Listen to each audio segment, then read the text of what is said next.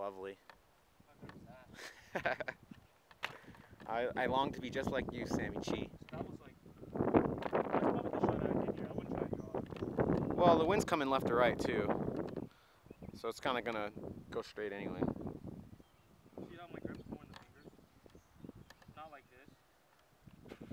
More here. Yeah. See the difference? Yeah, yeah. See, this gives you no opportunity to get it down.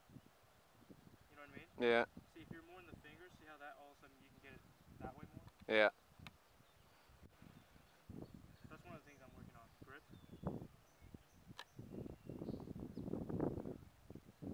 Oh man, that's... Is that nice? Yeah. Very nice. We are on Just short. hole 4 on the vineyard course at Steel Canyon. They have a really sweet little short game area that we can chip to. And we're on a fairway that we can go all the way back another, I don't know, 80 yards or so if we really wanted to. The shots that we're hitting right now, we have 2 buckets laid out. The one on the front right, if you guys can see, is 67 yards, and the other one is 78 yards, I believe, which is back left. We've been going consistently towards the 67 yarder because 77 or 78. But I go to the front one because that's my 9 o'clock, you know, 9 to 3, or whatever it is. That's my shot from there. 67 yards is my 9 o'clock swing.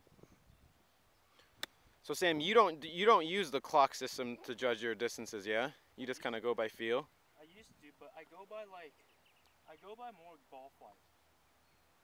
I judge my wedge play off ball flights. So like for me, especially the last year, I went for the very formulaic way to play golf. Mm-hmm. I feel like I don't have as much reaction to the golf ball, meaning as much creativity as imagination. So it really depends on what kind of golfer you are. Are you a guy that's like a Zach Johnson or you're a Phil Mickelson type?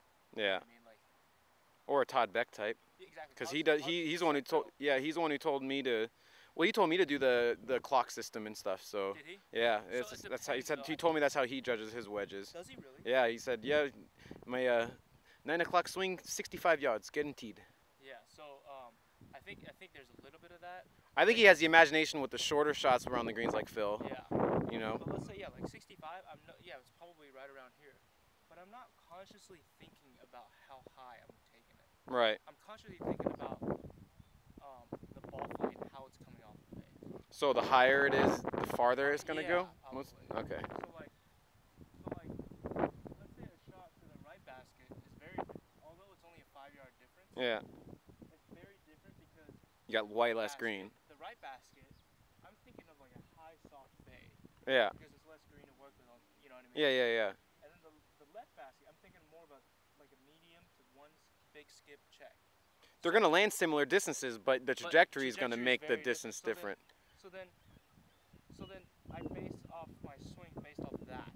Gotcha. And obviously that requires a lot of effort and a lot of feel, I guess. Yeah. And practice, but I think that's kind of the way I need to play golf. So the one that's to the right, you know, I would probably a little bit open stance more, and I would probably hit it higher. Yeah, that one's really high. It's got a lot of spin. Oh, what a dime! That's gonna hit the bucket. You know what I mean? Yeah. And then the farther back one, I'm trying to hit it maybe a little bit lower because there's more green, right? And so I probably just put it a little bit back in my stance. Very similar swing. And that's way lower and. Way lower and. Oh, that's so good. But That's really good. Length of the swing, I don't know. Was it different? No, it didn't look different. It looked kind of like, you know, it just looked like you hit one higher than the other, to be honest with you. Same tempo, same overall effort. It was just really nice looking. But you know, some people they have to be all about the clock. About, I get it because I've done it. Yeah, well, it's nice to know. I have the short game Bible. I have the Dave Peltz thing, and I know for a fact. Maybe it's not. I'm doing it without me thinking about it. Yeah, right. I mean, it is nice though if you know that take it back to 9 o'clock. You could jump at it and it's not going to go much farther, you know. The way that I think about it is, if I think 9 o'clock, I forget about the ball flight. Right, makes sense. That makes sense. You know what I mean? It's almost like the ball flight judges this. Yeah. Now, if I want to go even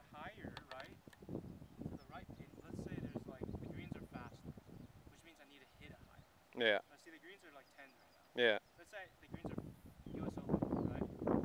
I'm like, okay, it's the same shot, but now all of a sudden I need more speed because of spin.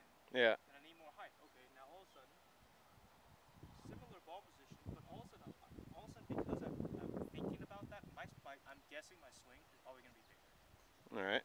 I'm guessing. Instead of it being shorter. Yeah, because I'm trying to put more spin and more speed. Wow. Oh, look at this. That's a little short. Okay, a little short, but that was nice though. But, like, that's the idea. Yeah. All right, makes sense.